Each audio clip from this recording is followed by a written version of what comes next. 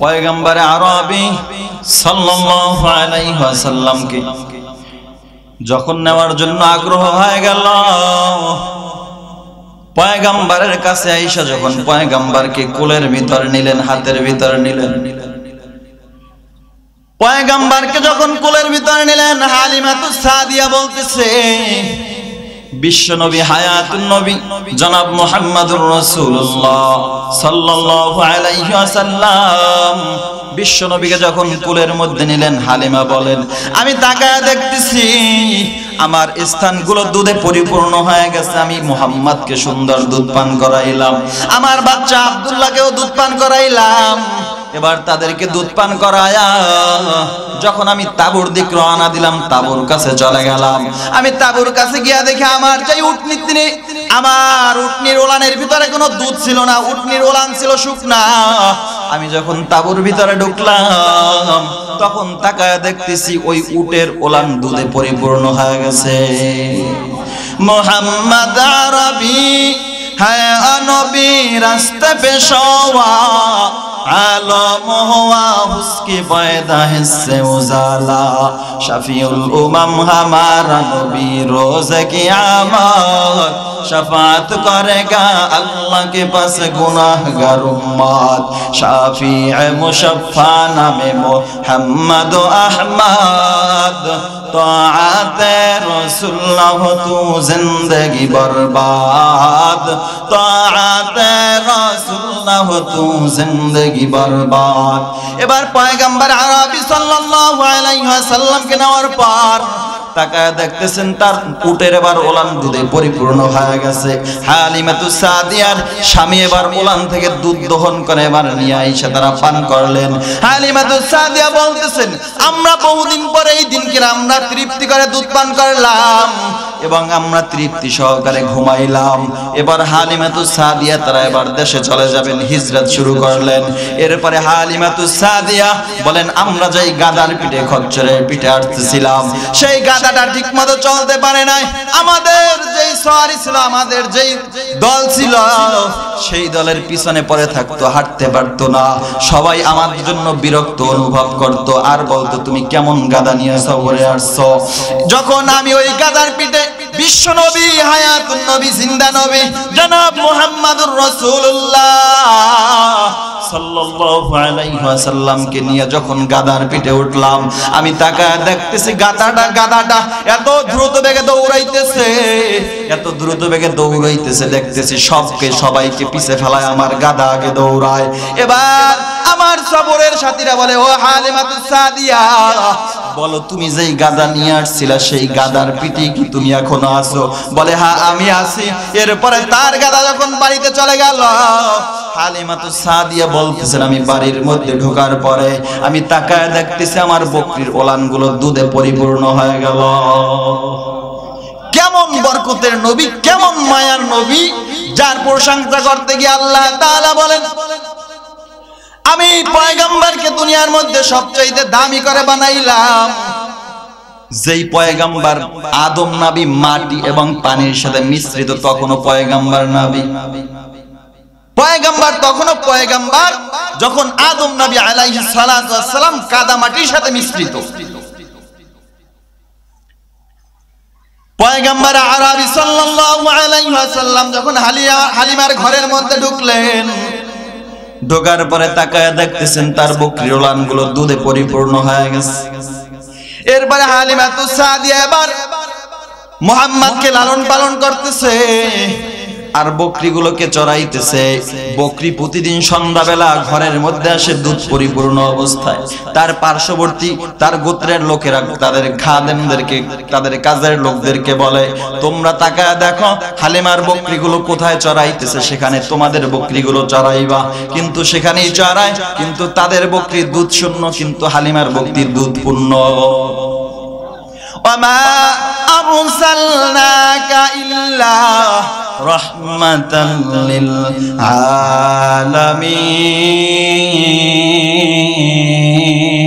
আলামিন। ই কালামে জিন্দা কুরআনে হাকিম হিকমতে উলা ইয়াজালাস্ত কদিম জামিউল ইলম ফিল কুরআনে হাকিম তাকাউসার আনহু ওয়া ফাহামুর রিজালি। কষ্ট হয় আপনাদের? ওঠা বসা করবেন না, যতটুকু আলোচনা চলে ইনশাআল্লাহ দ্রুতই ছেড়ে দেব, যেহেতু আমাকে স্টেজ উঠানো হয়েছে দেরি কইরা। অল্প কিছু আলোচনা করব, থাকবেন তো? থাকবেন? কষ্ট হইতেছে? অনেকক্ষণ বসে আছেন, কষ্ট তো হওয়ারই কথা। সারা রাত যদি চলে কে কে থাকবেন? একটু হাত তোলেন। সবাই থাকবেন? আল্লাহু আকবার। কিছু কিছু মানুষ আছে তাদেরকে ইবলিস বলে সারা রাত অশোন, কোনো সমস্যা নাই, মজা লাগায় আসুন। তবে যখন ইমাম বক্তা সাহেব মোনাজাত দিবে তখন উঠে যাবা। তখন কারণ এই যে এতগুলো মানুষ, এর ভিতরে কি একজনও আল্লাহর ওলি নাই? একজন আল্লাহর প্রিয় বান্দা নাই?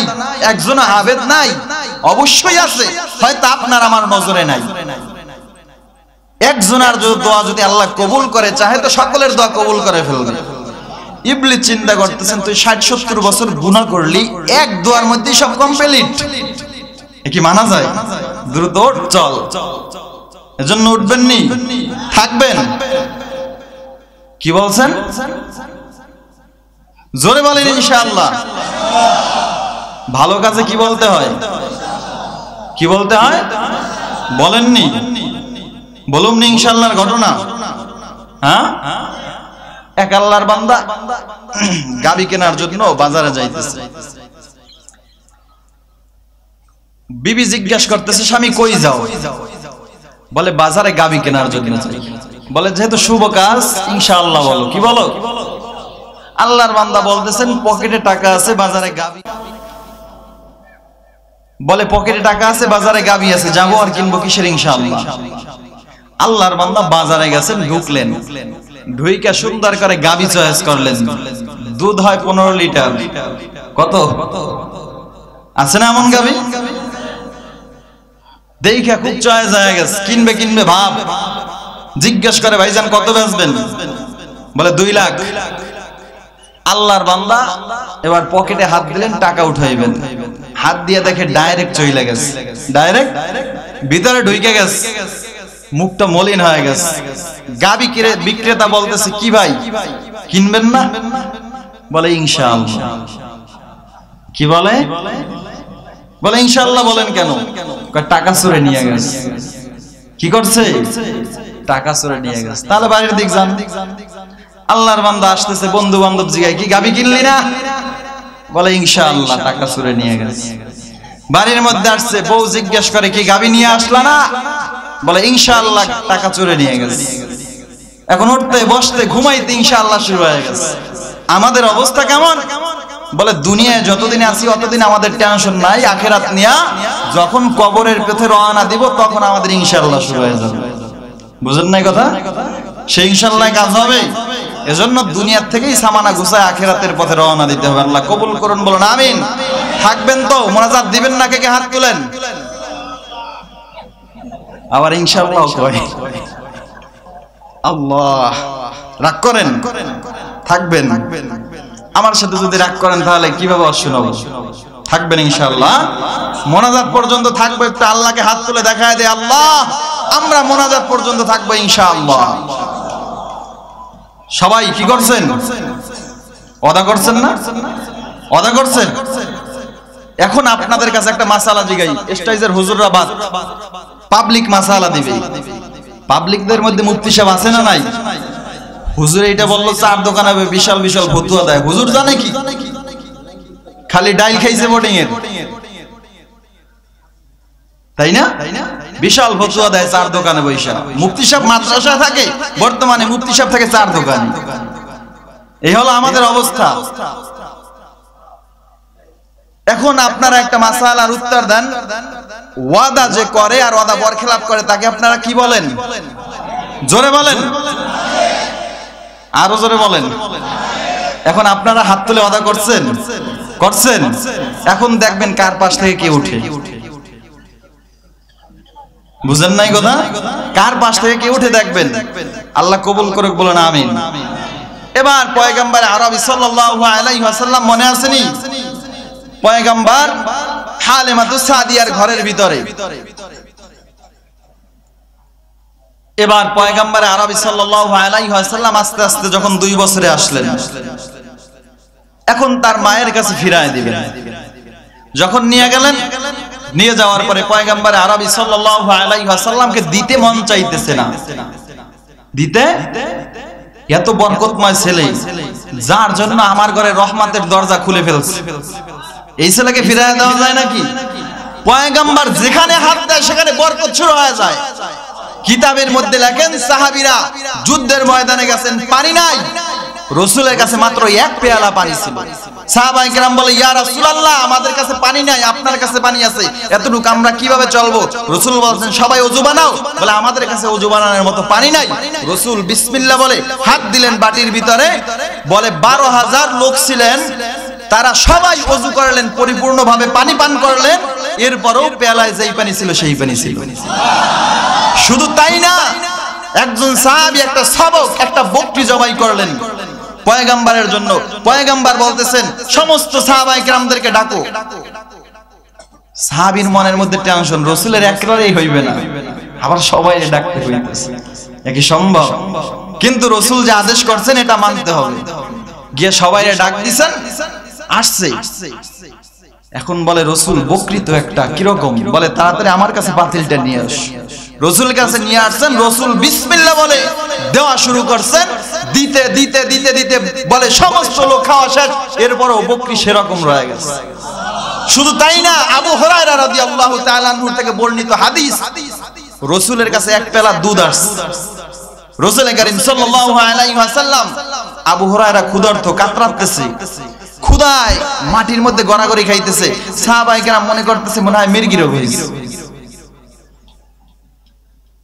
আবু হুরায়রা রাদিয়াল্লাহু তাআলা আনহুকে আবু বকর দেখলো, ওমর দেখলো, ওসমান দেখলো, কেউ নিল না। এবার তিনি বলতেছেন, পয়গম্বর মনে হয় আমাকে নিবে। পয়গম্বর আসলেন, তাকায় দেখতেছে আবু বকর মাটির মধ্যে কাতরাচ্ছে। কি আবু বকর, কি আবু হুরায়রা এখানে কেন? বলে, রাসূল পেটের মধ্যে চিল্লা পাল্লা করতেছে, খুব ক্ষুধা লাগছে। বলে, আসো, রাহমাতুল লিল আলামিন, আসো। পয়গম্বর বাড়ির মধ্যে নিয়ে ডাক দিলেন, ঘরের মধ্যে কোনো খাবার আছে? বলে, রাসূল আপনার জন্য 1 পেয়ালা দুধ আছে। বলে, দাও। দিছে। এবার আবু হুরায়রাকে বলতেছেন, আবু হুরায়রা, আসহাবে সুফফার যারা আছে সবাইকে নিয়ে আসো। এখন মনের মধ্যে টেনশন, একলারই হইবে না, আবার সব আসহাবে সুফফা, এটা কি সম্ভব? আমি তো পেটের ক্ষুধায় কাতরাইতেছি, আবার রাসূল বলে আসহাবে সুফফার সবাইরে নিয়ে আসো। মেজাজ কেমন জানি, কিন্তু রাসূলের আদেশ। গিয়ে সবাইরে ডাইকে আনলেন, রাসূল সবাইকে পান করালেন, সবাই পান করে চলে গেল। আবু হুরায়রাকে বলেন, আবু হুরায়রা তুমি পান করো। আবু হুরায়রা পান করতেছেন, তৃপ্তি হয়ে গেল। রাসূল বলে, আবার করো। আবার করলেন, বলে, আবার করো। 3 বার করার পরে বলে, রাসূল তিল পরিমাণ জায়গা নাই, থাকলে আরো খাইতাম, তিল পরিমাণ জায়গা নাই। রাসূল বলেন, ঠিক আছে তাইলে। এবার রাসূল পুরাটা টান দিয়ে গেলেন। এ হচ্ছে রাহমাতুল লিল আলামিন। যে জায়গায় হাত দিতেন সে জায়গায় বরকত শুরু হয়ে যায়। পয়গম্বর আরবি সাল্লাল্লাহু আলাইহি ওয়াসাল্লাম এমন রাহমাতুল লিল আলামিন। পয়গম্বর যদি রাস্তা দিয়ে হাঁটতেন, সাহাবায়ে কেরাম পিছনে পিছনে হাঁটতো, আর সাহাবায়ে কেরাম শুনতো কোথা থেকে জানি সালামের আওয়াজ পাওয়া যায়।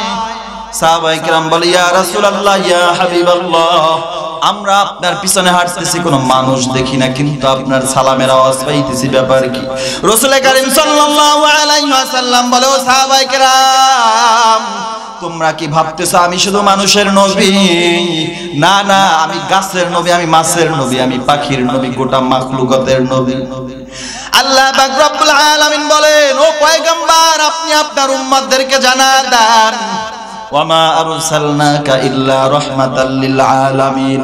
পয়গম্বর, আপনি গোটা জগতের জন্য রহমত, আর আপনি জানায় দেন গোটা আলমের জন্য আমি রব। আলহামদুলিল্লাহি রাব্বিল আলামিন। আল্লাহ পাক রব্বুল আলামিন বলে, ও পয়গম্বর আপনি জানা দেন গোটা আলমের জন্য আমি আল্লাহ রব আর আপনি রহমাতুল লিল আলামিন।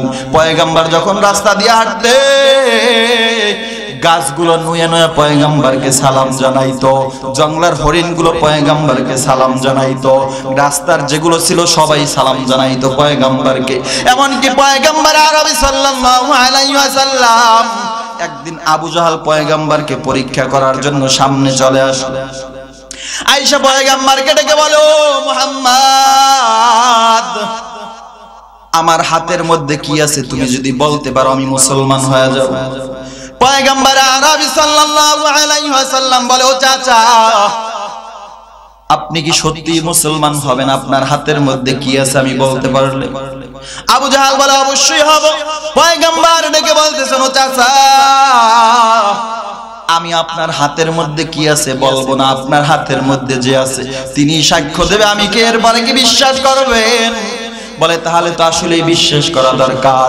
এবার পয়গম্বর যখন তার শাহাদাত আঙ্গুলি যখন ইশারা করে বলে, ও হাতের ভিতর কি আছে বলে দাও, আল্লাহর হুকুমে বলে দাও পাথর। এবার হাতের মধ্যে থেকে আওয়াজ আসতেছে, আশহাদু আল্লা ইলাহা ইল্লাল্লাহু ওয়া আশহাদু আন্না মুহাম্মাদান আবদুহু ওয়া রাসূলুহু। যখন আসলো তখন আবু জাহাল বলতেছে, মুহাম্মদ মনে হয় জাদু করেছে। বাড়ির মধ্যে চলে গেলেন, গিয়ে একটা খেজুরের ভিতর থেকে বিচি ছাড়ায়া খেজুরটা নিয়ে আসি। আয়েশা বলে, ও মুহাম্মদ এই খেজুরটাকে যদি জমিনের মধ্যে রোপণ কইরা গাছ উৎপন্ন করে দেখাইতে পারো আমি তোমার কথা বিশ্বাস করব, আসলেই তুমি পয়গম্বর। পয়গম্বর ডেকে বলেন, চাচা আপনি কি সত্যিই বিশ্বাস করবেন? আপনি কি কালেমা পড়ে মুসলমান হইবেন? বলে অবশ্যই মুসলমান হব, তুমি টেনশন করিও না। পয়গম্বর আল্লাহর রহমত নিয়ে খেজুরটা জমিনের মধ্যে রোপণ করে দিলেন। এরপরে গাছ হলো, গাছ এখনো মক্কার জমিনে বিচি ছাড়া খেজুর পাওয়া যায়। রহমাতুল লিল আলামিন পয়গম্বর যখন জমিনের মধ্যে রোপণ করে দিলেন, আবু জাহাল বলতেছে হয়তো খেজুরের ভিতর ক্রিয়া থাকতে পারে গাছ হওয়া। কি যারে আল্লাহ হিদায়াত দিবে না ও কোশ্চিন কালেও হেদায়েত পাবে না, প্রশ্নের পর প্রশ্ন করতেই থাকবে। এজন্য এক নাম্বার হলো বিশ্বাস। আমানতু বিল্লাহ কারবার ওয়া মালাইকাতিহি ওয়া কুতুবিহি ওয়া রুসুলিহি ওয়াল ইয়াউমিল আখিরি ওয়াল কদরি খায়রিহি ওয়া শাররিহি মিনাল্লাহি তাআলা ওয়াল বাসি বাদাল মাউত। আল্লাহ তাআলা বলে এর উপর আগে বিশ্বাস করো, ঈমান আনতে হবে, এরপরে তুমি মুসলমান হইবা, মুত্তাকিন হইবা। এবার আবু জাহাল বলে খেজুরের মধ্যে প্রতিক্রিয়া থাকতে পারে, তাহলে এবার আমি সুন্দর করে একটা বিচিটাকে নিল হাতের ভিতর নিয়ে চুলার ভিতর নিয়ে মনের মতো আগুনের মধ্যে পোড়ায় কয়লা বানায় ফেলাইলো। এবার আবু জাহাল বলতেছে কয়লার মধ্যে কোনো ক্রিয়া থাকতে পারে না।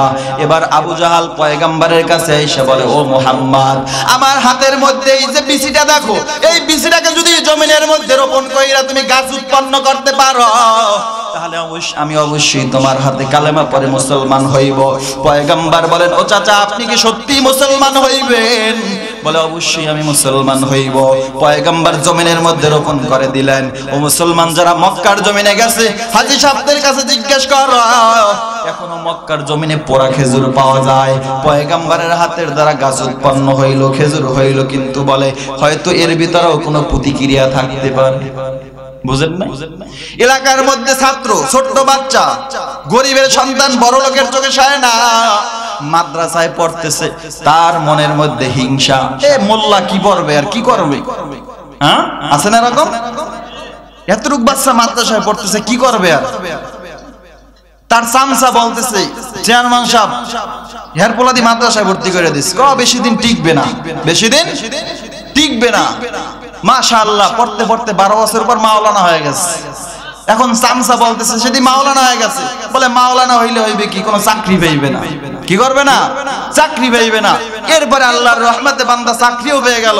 এরপরে বলে চামচা বলতেছে কি, চাকরিও তো হয়ে গেছে, বলে চাকরি পাইলে কাজ হইবে কি, বেতন পাইবে না। এরপরে মাস গেল, বেতনও পাইলো, বলে বেতন তো পাইছে, বলে বেতন পাইলে কাজ হইবে কি, খাইতে পারবে না। এরপরে কয়দিন পরে খায়াও ফলাইছে, এরকম আছে না? আবু জাহাল থেকে, শুধু আবু জাহাল না, এটা পূর্বপুরুষ থেকে হয়ে আসছে, এখনো থাকবে না কেন? এজন্য সাবধান। পয়গম্বর আরবি সাল্লাল্লাহু আলাইহি ওয়াসাল্লামকে বলেন, মনে হয় এর মধ্যেও কোনো ক্রিয়া থাকতে পারে। তাহলে মানুষ জাদু করে জমিনে আসমানে তো জাদু করতে পারে না। তাহলে আর একটা পরীক্ষা করব, মুহাম্মদ তুমি যদি আসমানের চাঁদটাকে দুখণ্ডিত করে দেখাইতে পারো, সেই দিনটা ছিল পূর্ণিমার রাত্র। কোন রাত্র? পূর্ণিমার রাত্র। পয়গম্বরকে আবু জাহাল ডেকে বলে, ও মুহাম্মদ তুমি যদি চাঁদটাকে বিদীর্ণ করে দেখাইতে পারো, দুখণ্ড করে দেখাইতে পারো, আমি সত্যিই বিশ্বাস করব তুমি নবী। বলে ঠিক আছে চাচা, আপনি কি সত্যি মুসলমান হবেন? বলে হ্যাঁ। পয়গম্বর আরবি সাল্লাল্লাহু আলাইহি ওয়াসাল্লাম আল্লাহর সাহায্য নিয়ে যখন আল্লাহ রাসূল তার শাহাদাতে আঙ্গুলটা চাঁদের দিকে ইশারা করলেন, আল্লাহর কুদরতে চারটা ফেটে দু টুকরো হয়ে গেল।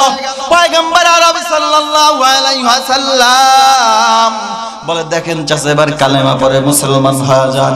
এবার পয়গম্বরকে দিক তাকায় বলতেছে, মুহাম্মদ মনে হয় আমার চোখের ভিতরে জাদু করছে। কি কয়?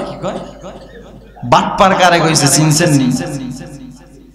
মুহাম্মদ আমার চোখের মধ্যে জাদু করছে। তবে তায়েফের মধ্যে যারা আছে, মদিনায় যারা আছে, তারা হয়তো দেখবে, তাদের চোখের মধ্যে তো জাদু করতে পারবে না। কালকের যদি তারা শহরের মধ্যে ঢুকে তাদের কাছে প্রশ্ন করব, যদি তারা বলে হ্যাঁ, তাহলে আমি মুসলমান হয়ে যাইব। এবার পরের দিন যখন তায়েফ থেকে ব্যবসায়ীরা মক্কার মধ্যে ঢুকলো, ঢোকার পরে বলে, তোমরা কি কালকের রাত্রে কোনো কিছু দেখছিলানি? বলে হ্যাঁ দেখছিলাম। বলে কি দেখছিলা বলো? বলে আমরা হঠাৎ করে আসমানের দিক তাকায় দেখতেছি চাঁদ দুখণ্ড হয়ে গেল, বিদীর্ণ হয়ে গেল। আমরা তো ভয় পেয়ে গেলাম, না জানি কিয়ামত শুরু হয়ে যায়। আমরা ভয়ে কাতর হয়ে গেলাম, দেখি কিছুক্ষণ পর আবার ঠিক হয়ে গেল।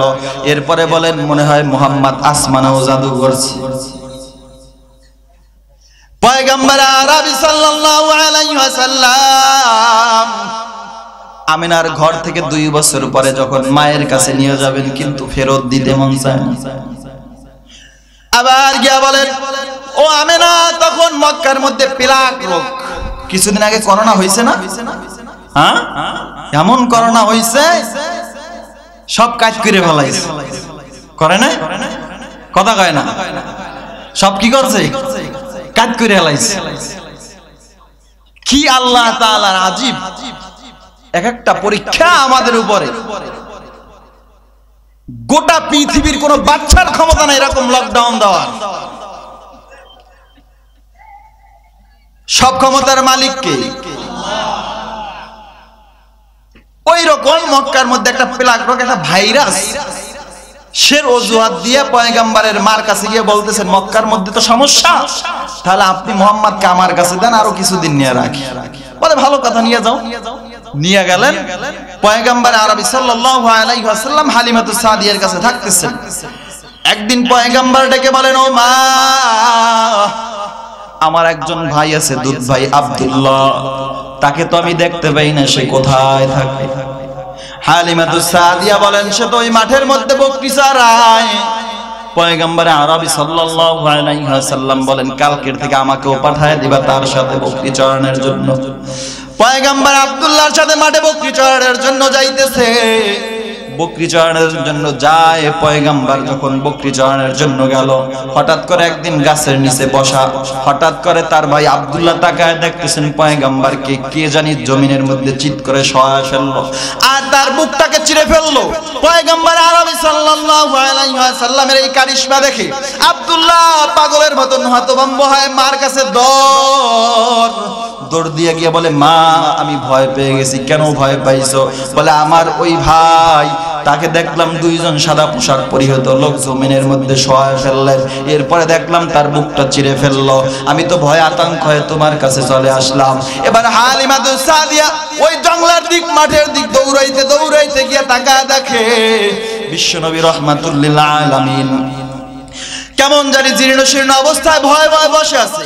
এবার তিনি গিয়া হালিমাতুস সাদিয়া পয়গম্বরকে বুকের মধ্যে জড়ায়া বলে, বাবা তোমার কি হয়েছে, তুমি কেন এরকম করতেছো?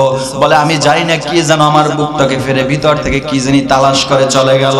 পয়গম্বর আরবি সাল্লাল্লাহু আলাইহি ওয়াসাল্লামের এই অবস্থা দেখে তিনি ভয় পেয়ে গেলেন। এবার তিনি মক্কার মধ্যে একজন কবিরাজ ওই জাদুকরের কাছে নিয়ে গেল। তার কাছে নেওয়ার পরে তিনি তাকায় যখন দেখলেন পয়গম্বর আরবি সাল্লাল্লাহু আলাইহি ওয়াসাল্লাম লাফ মেরে বসার থেকে উঠে গেল। পয়গম্বর আরবি সাল্লাল্লাহু আলাইহি ওয়াসাল্লামকে টান মেরে তার বুকের মধ্যে নিয়ে আসলো। আসার পরে বলে, মক্কার মধ্যে কে কে আছো, তাড়াতাড়ি আয়, তাড়াতাড়ি এই বাচ্চাটাকে কতল করে ফেল এবং আমাকেও দুনিয়ার থেকে বিদায় করে ফেল। কারণ কি জানো, এই বাচ্চাটা একদিন তোমাদের বাপ দাদার ধর্মকে বিলুপ্ত করে দিবে। তোমার বাপ দাদার ধর্মের থেকে সে একটা নতুন ধর্মের আবির্ভাব করবে। দ্রুত তাকে তোমরা হত্যা করে ফেলো। হালিমাতুস সাদিয়ার মাথা গরম হয়ে গেল। হালিমাতুস সাদিয়া তাকে তার কোল থেকে টেনে এনে বলতেছে, তোমার মাথায় সমস্যা, আগে ডাক্তার দেখাও। তুমি কিসের ডাক্তার, আগে ডাক্তার দেখাও। কিন্তু সে তো দেখে চিনে ফেলছে যে ইনি কে। বুঝেন নাই কথা? জ্ঞানী যারা বুঝে তারা বুঝে ইশারায়, নাদানের কে বুঝাবে আছে সে কোথায়। এবার তিনি তো দেখে ফেলছে যিনি মুহাম্মদ। এনার হাত দেখে বোঝা যায় না, চোখ দেখে বোঝা যায়, এর চেহারা দেখে বোঝা যায়। হালিমাতুস সাদিয়া ভয় পেয়ে গেলেন। তিনি পয়গম্বর আরবি সাল্লাল্লাহু আলাইহি ওয়াসাল্লামকে নিয়ে তার মার কাছে চলে গেলেন। যাওয়ার পরে বলতেছেন, আবার আগ্রহ করে নিলেন, আবার কেন এত দ্রুত ফিরায় দিলেন? বলতে চায় না, এক পর্যায়ে তিনি বলতে বাধ্য করলেন। বলতে বাধ্য করার পরে বলে, আপনি একটা দেখেই আশ্চর্য হয়ে গেছেন। আমি তো এই সন্তানকে যখন গর্ভে নিলাম আমি কত কিছুই দেখলাম। আমি হঠাৎ করে যখন মুহাম্মদ গর্ভের থেকে আমার গর্ভ থেকে প্রস্রাব করে দুনিয়ার জমিনে আসলো, আমি তাকায় দেখলাম আমার পাশে কিছু মহিলা দেখা যায়। আমি জানতে চাইলাম আপনারা কারা? বলে, আমি হইছি আসিয়া, আমি হইছি রহিমা। এইভাবে পয়গম্বরদের স্ত্রীরা ছিল। এইভাবে কয়েকজন হুর আয়েশা রাসূলকে তারা দায়ী হিসেবে ধরলো। এইভাবে বলে, একটা না, আমি কত শত দেখেছি। আমি যখন রাস্তা দিয়ে হাঁটতাম তখন আমাকে বাঘ সালাম জানাইতো, গাছ সালাম জানাইতো, আর বলতো, তুমি সাধারণ কোনো মানুষের মা নয়, তুমি রাহমাতুল লিল আলামিনের মা, সাবধান সাবধান। এভাবে কত ইশারা করা হয়েছে, আমাকে কত সংশোধন করা হয়েছে। আজকের আমাদের নাই কোনো প্রতিবাদ, নাই কোনো রাসূলের ভালোবাসা। এজন্য সাহাবায়ে কেরামদের কেমন ভালোবাসা ছিল তাকা দেখো। ওয়াসাসুল আউয়ালিনা মাওয়াইজুল আখিরিন, বলে দেখতে চাও তো পূর্বের কালের ইতিহাসের দিক তাকাও। এমন ভালোবাসা রাসূলের প্রতি তাদের ছিল। এবার পয়গম্বর আরবি সাল্লাল্লাহু আলাইহি ওয়াসাল্লাম ঘরের মধ্যে চলে আসলেন। আসার পর এবার পয়গম্বর তার মার কাছে বায়না ধরে, বলে, ও মা, আমি আমার বাবার কবরটাকে দেখবো, আপনি আমাকে দেখানোর জন্য নিয়ে যান। পয়গম্বর তার মাকে এমন ভাবে ধরলেন, মা আর থাকতে পারলেন না। এবার আব্দুল মুত্তালিবের কাছে গিয়া বলে, ও আমার শ্বশুর জান, আপনি যদি আমাকে অনুমতি দেন, আপনার নাতি মুহাম্মদ তার বাবার কবর দেখার জন্য বেকুল, তার বাবার কবর দেখার জন্য বড় পাগল। আমি তাকে আপনি যদি অনুমতি দেন মদিনায় নিয়ে যাব, তার বাবার কবরটা দেখায় আনবো। পয়গম্বর যখন তার মায়ের গর্ভে ছিলেন তখন গর্ভে রাইখা আব্দুল্লাহ মদিনায় খেজুর আনার জন্য গেছিলেন। সেখানে যাওয়ার পরে অসুস্থ হয়, সেখানেই দুনিয়ার থেকে বিদায় হয়ে যায়, মক্কায় আর আসতে পারে নাই। এবার আব্দুল মুত্তালিব বলে, ও আমিনা, যাও, তোমাকে আমি ছুটি দিলাম, তুমি তোমার বাবার থেকে বাড়ির থেকে বেড়ায় আসো, আর তুমি ওর মুহাম্মাদের বাবার কবরটাকে দেখায় নিয়ে আসো। এবার পয়গম্বরকে নিয়ে তার সাথে তার গোলামকে দিয়ে দিলেন, বলে উম্মে আয়মানকে নিয়ে যাও। এবার উম্মে আয়মানকে নিয়ে পয়গম্বরের মা আমেনা তার বাবার কবর দেখানোর জন্য মক্কার দিক রওনা দিলেন। যাইতেছেন তারপরে মক্কায় যাওয়ার পরে কিছুদিন সেখানে নানা বাড়ি থাকলেন। থাকার পরে সেখান থেকে ফিরে আসবেন। আসার পথে তার বাবার কবর সামনে পড়ে গেল। আমেনা বলে, তাড়াতাড়ি এখানে উম্মে আয়মান আমার উটটাকে দাঁড় করা দে। এই তো আমার স্বামীর কবর, এই তো মুহাম্মাদের বাবার কবর, তাড়াতাড়ি আমাদেরকে জমিনের মধ্যে নামা দে। পয়গম্বরকে জমিনের মধ্যে নামা দিলেন। পয়গম্বরকে আমেনা দু চোখের পানি ছেড়ে কান্না করে আর বলে, বাবা, তুই যেই তোর বাবাকে দেখার জন্য এত কান্না করো রে বাবা, যেই যেই বাবার জন্য তুই বড় পাগল, সেই বাবার কবরটাই তাই, তোর বাবার কবর মন ভরে দেখ। পয়গম্বর একটা দৌড় মেরে ঝাঁপ মেরে বাবার কবরের উপর পড়ে, ডেকে বলতেছেন, আব্বু তুমি কি এখনো কবরের মধ্যে ঘুমাইবা? তুমি কি আমাকে একটু কোলের মধ্যে নিবা না? তুমি কি আমাকে একটু আদর করবা না? বাবা আমার কত, বাবার আদর পাওয়ার জন্য আমার মন বেকুল রে বাবা, তুমি আগে আমাকে একটু আদর করো, মনের মতন একটু বুকটার মধ্যে জড়ায় নাও। পয়গম্বরের কান্না দেখে জমিনটা থরথর করে কাঁপতেছে। পয়গম্বরকে দেখার পরে, পয়গম্বরের কান্না দেখার পর জমিনটা আল্লাহর কাছে আরজু জানায়, ও পয়গম্বর, আল্লাহ আপনি পয়গম্বরের কান্না থামান, আমি পয়গম্বরের কান্না সহ্য করতে পারি না রে আল্লাহ। আমি না তাড়াতাড়ি গিয়া পয়গম্বর মুহাম্মদকে বুকের মধ্যে জড়ায় নিলেন। পয়গম্বরকে নিয়ে এবার মক্কার দিক রওনা দিয়েছেন। কত দূর আসতে আসতে উটের পিঠে আসার পরে হঠাৎ করে আমিনা ডেকে বলে, ও উম্মে আইমান, আমার পেটের মধ্যে ব্যথা শুরু হয়ে গেছে, তাড়াতাড়ি আমাকে জমিনের মধ্যে শোয়া দে। পয়গম্বরের মা আমিনা যখন জমিনের মধ্যে শুয়ে পড়লেন, এবার উম্মে আইমানকে ডেকে বলে, উম্মে আইমান, আমার মনে হয় সময় শেষ হয়ে গেছে, আমি আর মনে হয় বাঁচবো না। মুহাম্মদকে তাড়াতাড়ি আমার কোলের ভিতর উঠায় দে, একটু জনমের মতো আদর করে দে। এবার পয়গম্বরকে নিয়ে আমিনা বুকের মধ্যে জড়ায়, ঠোঁটের ভিতর চুমা খায়, এবার গালের মধ্যে চুমা খায়, কপালের মধ্যে চুমা খায়, বুকের মধ্যে জড়ায় ধরে, ডেকে বলে, ও মুহাম্মদ, তোর জন্মের আগে বাবা দুনিয়ার থেকে বিদায় হয়ে গেছে, কোনোদিন বাবার দেখাও পাও নাই, কোনোদিন তুই বাবার আদর পাও নাই রে বাবা। আজকের থেকে মনে হয় তোর মায়ের আদরটাও শেষ হয়ে যাবে। বাবা তুই তো আর মায়ের আদর পাবি না, আয় তোর একটু মনের মতো আদর করি, বুকে আয়। বুকের মধ্যে নিয়ে আদর করে, গেলে চুমা দেয়, গেলে চুমা দেয়। পয়গম্বর অজর নয়নে কান্না করে বলে, মা, বাবা চলে গেছে, তুমিও কি আমাকে ছেড়ে চলে যাবো রে মা? এবার পয়গম্বর মায়ের গলা জড়ায় কান্না করে। এবার উম্মে আইমানকে ডেকে বলে, আমিনা তাড়াতাড়ি উম্মে আইমান, আমার কলিজার টুকরা মুহাম্মদকে ওর দাদা আব্দুল মুত্তালিবের কাছে পৌঁছায় দিবি। এবার পয়গম্বরকে নিয়ে উম্মে আইমান ওই আব্দুল মুত্তালিবের কাছে চলে গেলেন। বাবাও হারাইলেন, মাও হারাইলেন। পয়গম্বর বাবার জন্য কান্না করতেন, মায়ের জন্য কান্না করতেন। রে যুবক, আজকের যেহেতু যুবকদের উদ্দেশ্যে মাহফিল, ও যুবক ভাই তোদের পায়ে হাত দিয়া বলি, পয়গম্বর বলেন, কয়লা রাসূলুল্লাহ সাল্লাল্লাহু আলাইহি ওয়াসাল্লাম, রিদার রব্বি রিদাল ওয়ালিদাইন ওয়া সাখতাল্লাহি ওয়া সাখতাল ওয়ালিদাইন। যেই বান্দার উপর তার মা বাবা নারাজ, আমার আল্লাহ তার উপরে নারাজ। যেই বান্দার উপরে তার মা বাবা খুশি, আমার আল্লাহ তার উপরে খুশি। বলে কেমন কেমন? আল্লাহ ডাইরেক্ট মা বাবার সম্পর্কে আয়াত নাযিল করে বলেন, ওয়া কাযা রাব্বুকা আল্লা তা'বুদু ইল্লা ইয়্যাহু ওয়া বিল ওয়ালিদাইনি ইহসানা ইম্মা ইয়াবলুগান্না ইনদাকাল কিবার আহাদুহুমা আও কিলাহুমা ফালা তাকুল লাহুমা উফফিন ওয়া লা তানহারহুমা। আল্লাহ আয়াতের মধ্যে বলেন, আল্লাহ পাক রব্বুল আলামিন আয়াতের মধ্যে বলেন, তোমরা একমাত্র আমার গোলামি করবা, দুনিয়ার মধ্যে আর কারো গোলামি করবা না, শুধু একমাত্র আমি আল্লাহর গোলামি করবা।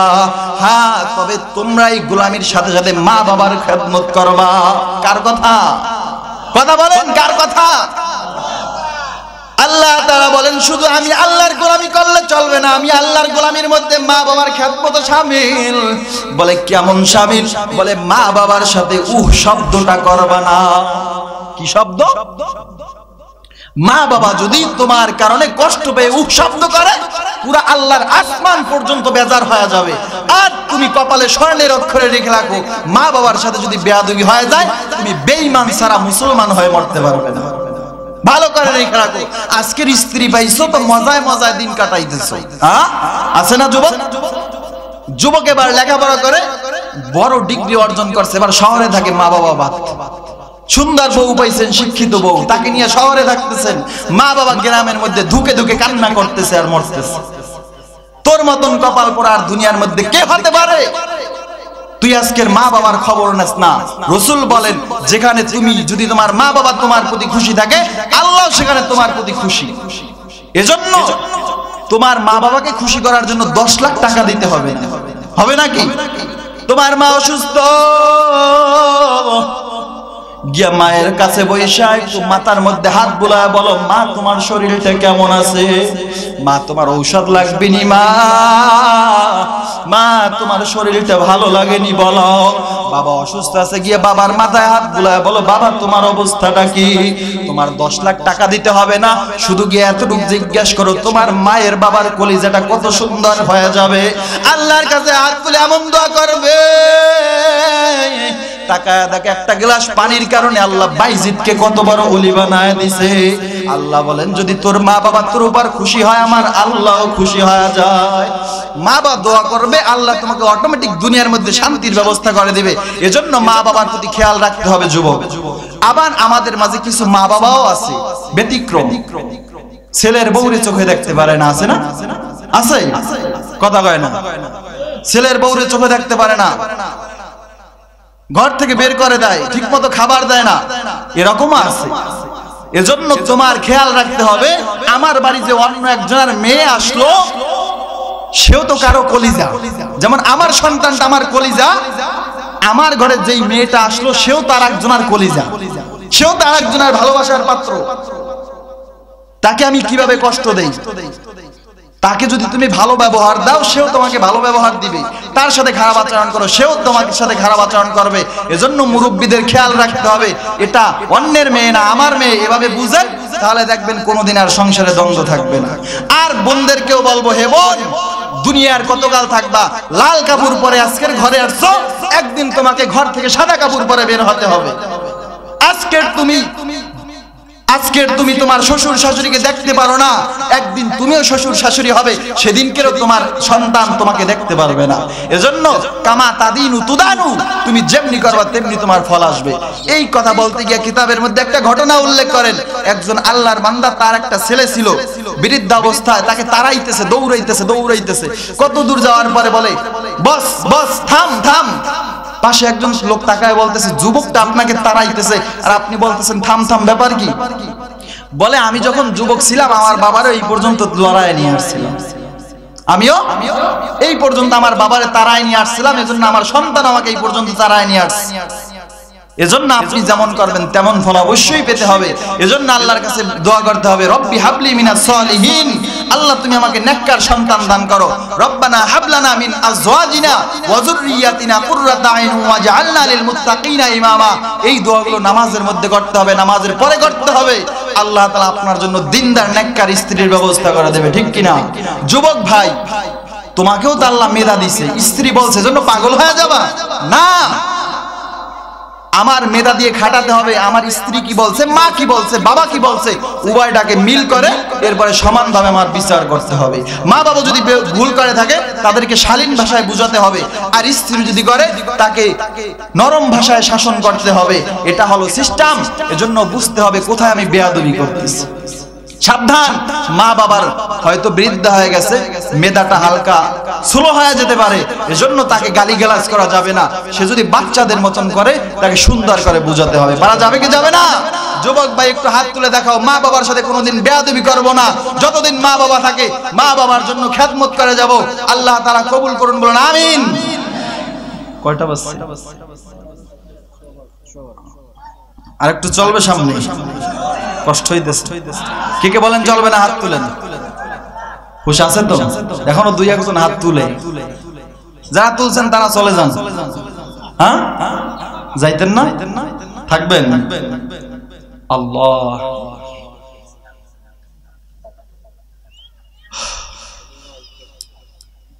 বেশিক্ষণ আলোচনা চালানো যাবে না, কারণ ওয়াজ বেশি না, আল্লাহর হুকুম বেশি। ওয়াজ শোনা নফল ইবাদত, কিন্তু নামাজ পড়া কার হুকুম? এখন অনেকে আছে সারা ওই ওঠে, কই কি হয়েছে, ছেড়ে দেব অল্পতেই, বসেন, উঠবেন না, খবরদার। রাগ করেননি আমার সাথে? বিশাল ঘটনা, বলুন কোন সময়? সময় কম। রসুলের ইতিহাস বলতে বলতে জীবন তামা তামা হয়ে যাবে, জীবনের ইতিহাস বলা শেষ হবে নি। এই যতক্ষণ বললাম এগুলা রসুলের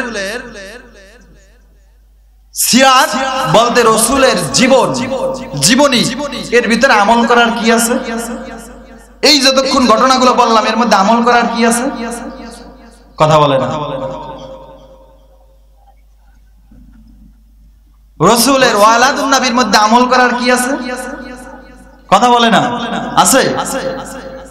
রসুলের সিরাতুন নবীর মধ্যে, রসুলের 23 বছর জিন্দেগির মধ্যে সব কিছু উম্মতকে শিখাই দিলেন। কেমন শিখাইলেন রসুল? বলে তোমার জীবনের শুরু থেকে মরণ পর্যন্ত কিভাবে চলবা A to Z হাতে কলমে শিখাই গেছেন। এমন একজন শিক্ষক আমাদের মাঝে পাঠাইছেন। এর উপরে রসুল বলেন শেষ না, তারাকতু ফীকুম আমরাইন লান তাদিল্লু মা তামাসসাকতুম বিহিমা কিতাবাল্লাহ ওয়া সুন্নাতা রাসূলি। আমি তোমাদের মাঝে দুইটা জিনিস রেখে গেলাম, একটা কিতাব আল্লাহ, দ্বিতীয় ওয়া সুন্নাত রাসূলি, রাসূলের সুন্নাত। কি কথা বলে না? কি এইটা মাপকাঠি, এই মাপকাঠির উপর চলবা তো সিরাতাল মুস্তাকিম রাস্তা পেয়ে যাবে। এটা বুঝতে হবে মাথায়। আবেগের সাথে ওয়াজ শুনলে হবে না, বিবেকের সাথে ওয়াজ শুনতে হবে। কিসের সাথে? বিবেকের সাথে। যেহেতু সামনে বিশাল ইতিহাস রয়ে গেছে, কখন বলি? আরেকটু আগে স্টেজ উঠলে একটু বলা যায় তো সামনে। কি বলেন আপনারা? রসুলের সারাটা জীবন কষ্ট কষ্ট কষ্ট। বলে ছোট্ট সময় বাবা হারাইলেন, এরপরে মা হারাইলেন, এরপরে দাদা হারাইলেন, এরপর চাচা হারাইলেন, এরপরে রসুল তায়েফে গেলেন, সেখানে রসুল পাথরের আঘাত খাইলেন। বলে তায়েফ থেকে রসুল এমন অবস্থায় আসছে, রসুলের পায়ের ভিতরে রক্তাক্ত ছিল, রক্তগুলো জমাট বেঁধে গেছিল। এরপরেও রসুল একটু বদদোয়া করেন নাই। রসুল যখন তায়েফের ময়দানে ছিলেন, রসুল তায়েফের ময়দানে তারা পাথর মেরে রক্তাক্ত করে ফেলছে। যায়েদ রাদিয়াল্লাহু তাআলা আনহু রসুলের সাথে ছিলেন। যায়েদ বলতেছেন রসুলের ডান থেকে পাথর আসতেছে, আমি ডানে গেছি, বাম থেকে আসতেছে বামে দাঁড়াইছি, সামনে থেকে আসতেছে সামনে দাঁড়াইছি, পিছন থেকে আসতেছে পিছনে দাঁড়াইছি। এরপরও রসুলকে রক্তাক্ত করে ফেলছে ওরা। এরপরে বলে তায়েফের দুই পাহাড়ের দুইজন ফেরেশতা আসলো, জিবরাইল আসলো, আয়েশা বলে ইয়া রাসূলুল্লাহ, ইয়া হাবিবাল্লাহ, আপনি একবার অনুমতি দেন ওদেরকে দুই পাহাড় চাপা দিয়ে ফিসে দেই, ওদেরকে ধুলার সাথে মিলিয়ে দেই। রসুল চোখের পানি ছেড়ে মিষ্টি হাসি দিয়ে বলে ও ফেরেশতা, এজন্য কি আল্লাহ আমাকে পাঠাইছেন? আয়াত স্মরণ করে দিলেন, ওয়ামা আরসালনাকা ইল্লা রাহমাতাল লিল আলামিন। তুমি কি জানো না আমি রাহমাতুল লিল আলামিন? এরা হয়তো বুঝে না, এদের পরবর্তী প্রজন্ম বুঝবে। এরা হয়তো মুসলমান হয় না, পরবর্তী মুসলমান হবে। আছে না?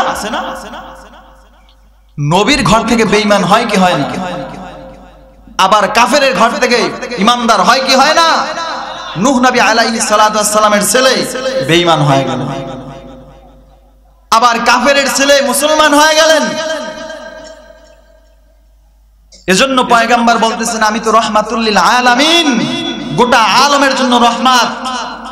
এজন্য আমি তো কারোর জন্য বদদোয়া করতে পারি না। সবাইকে আমি বুকে টেনে নিতে পারি, কিন্তু কাউকে আমি গালি দিতে পারি না। সবাই আমাকে গালি দিতে পারে, আমি কাউকে গালি দিতে পারি না। সবাই আমাকে ঠেলে দিতে পারে, আমি সবাইকে বুকের ভিতর নিতে পারি।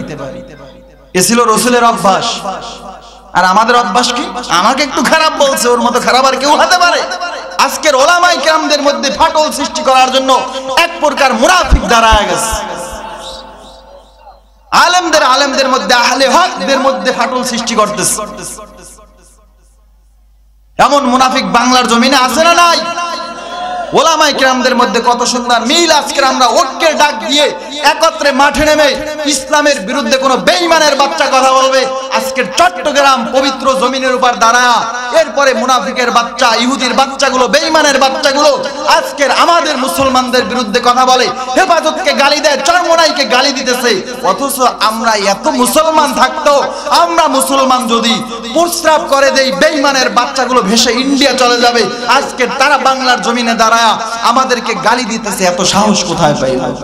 ঢাকার বাংলার জমিনে, ঢাকা রাজধানীর ভিতরে শাহবাগের মধ্যে বেঈমানগুলো হাতের ভিতর মশাল নিয়ে মিছিল দিচ্ছে। অথচ আমরা মুসলমান কোথায়? আজকের আমাদের ঈমান কোথায়? ওরা এত সাহস কোথায় পাইলো?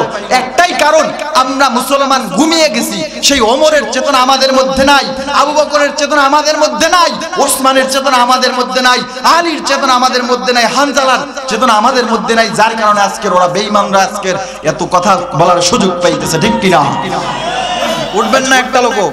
মোনাজাত দিয়ে যাবেন, আল্লাহ হয়তো চাহে হেদায়েতের রাস্তা খুলে দিতে পারেন কি পারেন না। সকলেই সকলের জন্য দোয়া করব। বিশেষ করে মাহফিল কর্তৃপক্ষ যারা আছে, যারা এই যুবক ভাইরা অনেক পরিশ্রম করছে, তাদের আজকের এই কষ্টের কারণে তো এই সুন্দর সফলতা, ঠিক কিনা? যুবক ভাইরা অনেক কষ্ট করছে, তাদের ঘাম ঝরাইছে, এই কষ্টের কারণে আজকের আপনারা এত সুন্দর একটা মার্ক পাইলেন, এত সুন্দর কথা শোনার সুযোগ হইল। এজন্য এদেরকে প্রতি বছর এইভাবে আগ্রহ দিতে হবে, কর তোরা আমরা পিছিয়ে আছি, কর আমরা পিছিয়ে আছি, এভাবে ওদেরকে সান্ত্বনা দিতে হবে কি হবে না? আল্লাহ কবুল করুক, বলেন আমিন। আর অনেকে অসুস্থ আছে, সকলের জন্য দোয়া করব। এরপরে যারা 1 টাকা 2 টাকা 10 টাকা 20 টাকা দিয়ে মাহফিলের জন্য সাহায্য করেছে, মাইক প্যান্ডেল দিয়ে সাহায্য করেছে, সকলের জন্য আমরা দোয়া করব। আলহামদুলিল্লাহি রাব্বিল আলামিন। बता हमको तेरे राह किस तरफ आई, तेरे राह पर चला हमको खुदाया, बेगुनाह नगज़श्त बरमा साते, बाहुजूर दिल न कर दम तोआते, या इलाही तू मेरा सत्तार है, या इलाही तू मेरा गफ्फार है, या अरहमर राहिमीन, या अरहमर राहिमीन, या अरहमर राहिमीन। এ জীবনে না করিলাম বন্দেগি, গুনাহ করে কাটাইলাম জিন্দেগি, গুনাহ করে কাটাইলাম জিন্দেগি। তওবা করে কত তওবা ভাঙ্গিলাম, অবশেষে তোমার দরজায় ফিরিলাম। মাফ যদি দাও করো তোমার বান্দারে, বলো তোমার বান্দা যাবে কারদারে, বলো তোমার বান্দা যাবে কারদারে। অস্করিয়া বান্দা তুমি বানায়া, কেমনে দিবা জাহান্নামে ফেলিয়া, কেমনে দিবা জাহান্নামে ফেলিয়া। উদয়ের মালিক আল্লাহ, আমরা তোমার কতিপয় গুনাহগার গোলাম, কত উলামায়ে কেরামদের কিনিয়া, কত দাড়ি পাকা মুরব্বী, কত তালবে আলিম ভাইদের কিনিয়া, কত যুবক ভাইদের কিনিয়া, বৃদ্ধা বাবাজির কিনিয়া, পর্দার অন্তরালের কত মা, কত বোন, তাদের কিনে আপনার দরবার হাত তুললাম রে মালিক। দুনিয়ার মায়ের এত মায়া, মা সুন্দর করে গোসল করায়া, সুন্দর করে মাথায় তেল দিয়া, সুন্দর করে সোনা দিয়া, সুন্দর করে মাথা আসরা, সুন্দর করে নতুন জামা পরায়া, এরপরে সন্তানকে আদর করে গালে চুমা দিয়া, ঠোঁটে চুমা দিয়া বলে আব্বু যাও, মাঠের মধ্যে যায় বন্ধুদের সাথে খেলাধুলা করবা, কিন্তু ধুলা বালু লাগাবা না। যদি ধুলা বালু লাগাও আমি কিন্তু তোমারে মার দিব, তোমাকে আঘাত করবো রে বাবা। সন্তান ঘর থেকে বের হইয়া যখন মাঠের মধ্যে গিয়া বন্ধুদের সাথে খেলার মধ্যে মেতে উঠে আড্ডা, বন্ধুদের সাথে যখন খেলাধুলা করে তখন মায়ের নসিহত গুলো ভুলে যায়, ওই খেলাধুলার মধ্যে ধুলাবালু গায়ে জড়া। যখন দেখতে দেখতে সূর্য অস্ত যায়, বন্ধু বান্ধব বাড়ির মধ্যে চলে যাও, বাচ্চার মনের মধ্যে কথা জেগে ওঠে, মা বলছিল যদি ধুলাবালু লাগাও ঘরে আসলে তোকে মার দিব। যখন বাচ্চার মনের মধ্যে আসে, বাচ্চা তখন আর বাড়িতে যায় না, বাড়ির দিক তাকায় মাঠের মধ্যে দাঁড়ায়, দু চোখের পানি ছেড়ে কান্না করে আর বলে বাড়ি গেলে মা মার দিবে। মা এদিকে সূর্য অস্ত গেল, কিন্তু সন্তান তার কলিজার টুকরা বাড়িতে আসলো।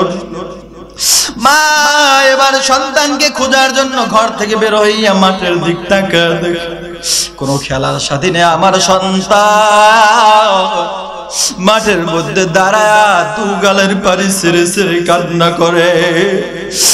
আর বাড়ির দিক তাকায় কি জানি বলতে চায়, মনে হয় বলতে চায় মা আমি আর জীবনে অন্যায় করবো না, ভুল করে ফেলেছি। মা যখন বাচ্চার কাছে আইসা দেখে দু চোখ বেয়ে বেয়ে দর দর করে পানি, মা পাগলের মতন ছুটেছে, বাচ্চাকে টান মেরে বুকের মধ্যে জড়ায়, দুলাবালু সহ গালে নিয়ে চুমা দেয়, ও গালে চুমা দেয়, ঠোঁটে চুমা দেয়, চোখে চুমা দেয়। এখন বাচ্চা আরো কান্না বেড়ে যায়, বলে মা তুমি তো বলছিলে আমারে মারবা, এখন না দেখি মা তুমি আমাকে বুকের মধ্যে জড়ায়, এ গালে চুমা দাও, ও গালে চুমা দাও রে মা। এবার বাচ্চার মা ডেকে বলে সন্তান তোর ধুলাবালুর চাইতে তুই আমার কাছে বেশি প্রিয়। ও দয়ার মালিক, এই মা এই বাবা ওই অন্ধকার কবরে চলে গেছে রে মালিক, ওই বাঁশবাগানের মধ্যে ওই দাফন করে আসছে।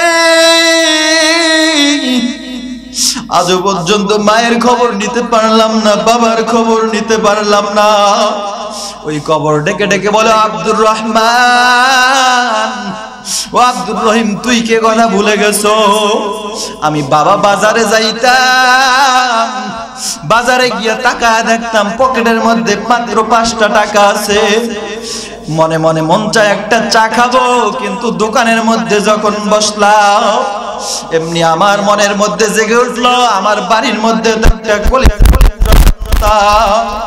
আমি যখন বাড়ির দরজায় গিয়া ডাক দিব সন্তানটা পাগলের মতন ছুটে আসবে, আইসা আব্বু আব্বু বলে আমার গলাটা জড়ায়া এ গালে একটা চুমা দিবে, ও গালে একটা চুমা দিয়ে বলবে আব্বু তুমি আমার জন্য কি নিয়ে আসলা? আমি তখন চা না খায়া বাবা তোর জন্য চকলেট নিয়ে বাড়ির মধ্যে আসতাম। মা ডেকে বলবে আব্দুর রহমান তুই কি আজকের আমার কথা ভুলে গেছো রে সন্তান? তুই বড় হইছো ঘরের মধ্যে দুষ্টমি করো, তোর রাত্রিবেলা 12টা-1টায় ঘরে ফিরো। তোর বাবা বলতো সন্তান যদি আজকের 12টার পরে ঘরে আসে আমাকে উঠাইবা, ওকে মারবা। আমি মা তোর জন্য দরজা খুইলা ওই দরজার পাশে চুপটি মেরে বসে থাকতাম আর দেখতাম আমার কলিজার টুকরা সন্তান কখন বাড়ির মধ্যে আসবে, আইসা যদি দরজায় নক করো ওর বাবা উঠে যাবে সন্তানকে মারবে। আমি মা দরজা খুইলে তোর জন্য বসে থাকতাম, যখন দেখতাম তুই আইসু মুখে আঙ্গুল দিয়ে বলতাম চুপ, বাবা কোন আওয়াজ করবি না রে বাবা, তোর বাবা যদি টের পায় উঠে যাবে তোকে মারবে রে বাবা। আমি আস্তে কইরা তোরে বারান্দার মধ্যে নিয়া আস্তে আস্তে লোকমা করে খাওয়া দিতাম, এরপরে শীতের রাত্রে তোরে সুন্দর করে বারান্দায় নিয়ে লাফগায় দিয়া ঘুম পাড়াইতাম। রাত 3টার সময় উঠে আমি আবার ওই বারান্দায় গিয়া দেখতাম আমার সন্তানের খাতা পড়ে গেছে কিনা, লেপ পড়ে গেছে কিনা, আমার সন্তান শীতে কষ্ট করে কিনা, মশায় কামড়ায় কিনা, কোনো কষ্ট হয় কিনা। সন্তান এত কষ্ট করতাম তোর জন্য, আজকের কি আমি মাকে ভুলে গেছো? আমি কবরের মধ্যে আজকের শীতের মধ্যে আমার তো একটা লেপও নাই, একটা কম্বলও নাই রে সন্তান, তুই কি আমি বাবাকে মাকে ভুলছ? কষ্ট কইরা তোদের জন্য সম্পদ বানায় আসলাম রে বাবা। আল্লাহ এরকম আদরের মা আদরের বাবা ওই যাদের অন্ধকার কবরে আল্লাহ আপনার আল্লাহ কুদরতি কদম জড়ায় বলি রে মালিক আল্লাহ মুসাফির হিসাবে আবদার করি কত উলামায়ে কেরামদের নিয়ে হাত তুললাম, কত মুরব্বীদের নিয়ে যুবক ভাইদের নিয়ে হাত তুললাম, আপনার কি কারো হাত পছন্দ হয় না রে আল্লাহ? যার হাত পছন্দ হয় তার উসিলায় আপনি তাদের কবরগুলোকে জান্নাতের বাগান বানা দাও। আয় আল্লাহ আপনি তো বড় দয়াময়, সেই মায়ের চাইতেও তো আপনি বড় দয়ালু। আয় আল্লাহ মা যদি ধুলাবালু সহ কোলে নিয়ে চুমু দেয়, আল্লাহ আপনি তো বলছেন বান্দা গুনাহ করবি না, গুনাহ করলে জাহান্নামের শাস্তি দিব। যখন দুনিয়ার জমিনে পাঠাইছো গুনার মধ্যে মজা পায় গুনাহ করছি রে আল্লাহ, এখন আপনার দরবারে কান্না করি আপনি আমাদেরকে ফিরায় দিয়েন না রে আল্লাহ। আল্লাহ আপনার কুদরতি কোলের মধ্যে আমাদের সকলকে টান মেরে নিয়ে আনেন আল্লাহ। আল্লাহ আপনি আমাদের সকলকে কবুল করিয়া নেন আল্লাহ। আল্লাহ যাদের চোখের পানি পড়ে আমাদের চোখে পানি নাই, আমাদের দিলটা বড় শক্ত হয়ে গেছে রে আল্লাহ। যাদের চোখে পানি আছে তাদের উসিলায় আপনি আমাদেরকে কবুল করে নেন আল্লাহ। আল্লাহ যুবকরা মাহফিল দিয়েছে, আপনি যুবকদের কবুল করে নেন আল্লাহ। আল্লাহ যুবকদেরকে আগামী দিনের আল্লাহ যুবকদের সর্দার বানায় দেন আল্লাহ। আল্লাহ যে যুবকরা এত পরিশ্রম করেছে আপনি তাদের কবুল করে নেন আল্লাহ। যারা লাইট মাইক প্যান্ডেল দিয়া বিভিন্ন জিনিস দিয়া টাকা পয়সা দিয়া সাহায্য করেছে, কেউ প্রশাসনের দিক থেকে সাহায্য করেছে, সকলের সাহায্যকে কবুল করে নেন আল্লাহ। আল্লাহ আপনি এখানে অনেকেই হাত তুলেছে, কার মনে কি আশা আপনি তো ভালো জানেন আল্লাহ। সকলের মনের আশা পূরণ করে দেন আল্লাহ, সকলকে আপনার খাঁটি গোলাম বানায় নেন আল্লাহ। আল্লাহ আপনি আমাদের সকলকে দিন এবং দুনিয়ার উভয় কল্যাণ দান করেন আল্লাহ। আল্লাহ এই করোনা ভাইরাস থেকে আমাদেরকে হেফাজত করেন আল্লাহ। বিশ্বের আজকের বেঈমানের বাচ্চাগুলো আমার রাসূলকে নিয়ে কটূক্তি করতেছে রে আল্লাহ। আল্লাহ আপনি বেঈমানদেরকে হেদায়েত দেন, নচেত তাদেরকে ধ্বংস করে দেন আল্লাহ। আল্লাহ আপনি পয়গম্বরকে জীবনে একবার হলেও স্বপ্নে জিয়ারত করায় দেন আল্লাহ। আল্লাহ বিশ্ব নবীর শহরে মৃত্যু দান করেন আল্লাহ। মরণ তো হবে, আপনি শহীদি মৃত্যু দান করেন আল্লাহ। আল্লাহুম্মা রযুকনি শাহাদাতান ফি সাবিলিক ওয়াজআল মাউতি বিবালাদি রাসূলিক সাল্লাল্লাহু আলাইহি ওয়াসাল্লাম। আল্লাহ যে যেই কাজ করে সকল কাজে সফলতা দান করেন আল্লাহ। আল্লাহ গোটা বিশ্বের কোরআন হাদিসের খাদেম হিসেবে কবুল করে নেন আল্লাহ। আল্লাহ রব্বানা আতিনা ফিদ দুনিয়া হাসানা ওয়া ফিল আখিরাতি হাসানাতাও ওয়া কিনা আযাবান নার। ও ভাইরা মুরব্বি চাচারা আপনাদের কাছে আবদার করে আমার জন্য একটু দোয়া করেন। আল্লাহ যেন আমি ছোট্ট মানুষটাকে দিনের দায়ী হিসেবে সারা পৃথিবীতে কবুল করে নেয়। আল্লাহ আপনি কবুল করে নেন, সমস্ত বালা মুসিবত থেকে হেফাজত করেন আল্লাহ। আল্লাহুম্মা কফিনি বিহালালিকা আন হারামিকা ওয়া আগনিনি বিফাদলিকা আম্মান সিওয়াক। আমিন আমিন বিরহমাতিকা ইয়া আরহামার রাহিমিন।